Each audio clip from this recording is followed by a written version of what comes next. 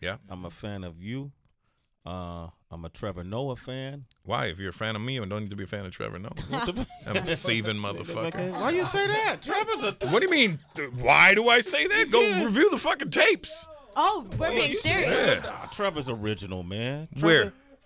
Our conversation today is going to be focused on a couple of different things, and the ethos of our publication is redefining masculinity for the modern gentleman. I don't even know what that means, but I don't like the way it sounds. You don't? No. Okay, well, we're going to get comfortable then. Redefining masculinity. Well, the idea is over the last couple of years, a lot of men being locked down lost all their distractions, right? They couldn't go to see comedy shows. They couldn't play sports. They couldn't go out with friends. And a lot of men realized that they had an affinity to Pornhub. And what is going on in this world right now? What are you covering? Well, you know, I'm covering cancel culture. I'm covering the millennials and the Gen Zs. Yeah. And as opposed to pointing the finger at them, I'm actually pointing the finger at our generation.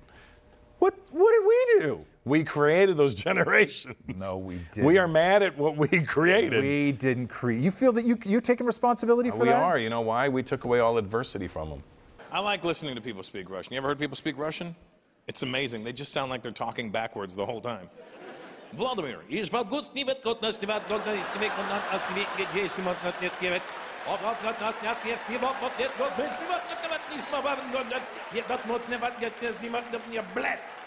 my dream at 14, here's what I thought I was going to do for the rest of my life. I thought I wanted to be a dancer. All right, first of all, fuck you, all right? And it was very different. I'd never been to Saudi Arabia before because I was always scared to go to Saudi Arabia. Everybody was like, Saudi Arabia? I'm like, fuck you. And that's based on watching the news in America. And I'm like, well, you better not go to Saudi Arabia or they'll tie you to 2 different camels and they'll make them run away. You know what I mean? That's all you ever hear about Saudi Arabia is that torture and beheadings and they kill you and you watch what you say. And that's all true. I just learned how to say how are you in Russian, that's why. You know how to say how are you in Russian, Vince? Cock dealer. I swear, this Russian guy walks up and goes, hey, cock dealer. I go, hey, man. I don't give a shit if you're a blackjack dealer, all right? Don't come around here offering me all that. And you find vag dealer, send her over. And you, bro, you're Indian? Yeah, I could see that. I have eyes. I'm glad you're here. He's having a problem with his laptop. And, I mean, they're trying to implement this rule and that rule, and you need to worry about that feeling and those feelings. And I'm like, no. No. Everybody's so self-centered and so into how they feel that they feel you need to feel it too. And I'm like, no.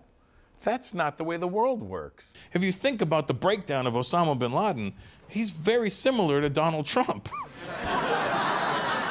He's the spoiled brat billionaire's son of a developer who's fucking mad at everybody, you know what I mean? She's literally the meaning of 7-Eleven. 7-Eleven. 7 guys with 11 inches. That's. I like Ireland. You know, here's the thing, in America, everybody claims to be Irish. Every white person in America says they're Irish. I was in Boston. If you ever go to Boston, it'll freak you out. Everybody in Boston thinks they're Irish. I'm there, I'm like, what are you, man? He goes, fucking Irish. I go, oh, cool, what part? Boston. I forgot about that bridge they built, yeah. Your parents from Ireland? Nah, Boston. Grandparents, Boston.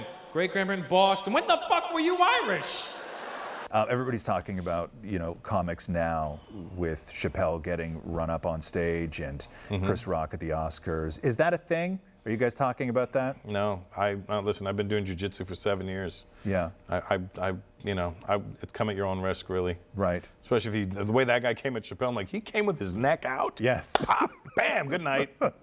That's my neck now. In America, we've lost the idea of what dancing is, you know.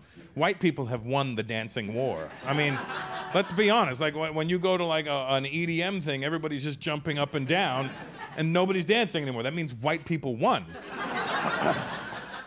And it's either that or you're just fucking ass fucking everybody all night. You know what I mean? And then, how are you, buddy? I can't tell if you're white or not. It's not that easy anymore, you know? Back in the day when you see a white person, you knew they were white immediately. But now you need to confirm. What are you, sir? Are you white? Even you hesitated. That's what I love about this part of the world. You can say the word cunt and nobody gets upset. It's true that you guys say it like it's, hello, you fucking cunt, how are you? Oh, you cunt, I haven't seen you in a long time. What are you up to, you fucking twat? Because you're not regular white. You got like hairy immigrant arms. You know what I mean? Like, we are cheap. Everybody's cheap, aren't they? Never call white people cheap. White people get really upset when you call them cheap. You ever call the white person cheap? They get very angry. Because white people actually are probably the only people that aren't cheap. You ever call a white guy cheap? You're cheap. Fuck you, I'm cheap. I'll buy you a beer. You want a beer?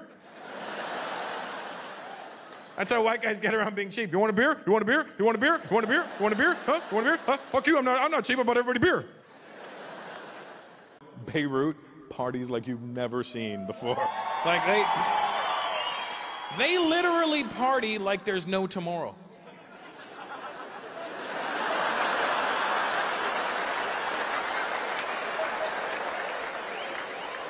There could very well be over there, you know what I mean? Look at all these Indian faces. Jesus Christ. Look at you brown bastards. God damn. Indians just look upset that they had to spend money to be here tonight, don't you? That's the look on their face, just... This is bullshit. I don't know why I'm spending money to see someone that looks just like me.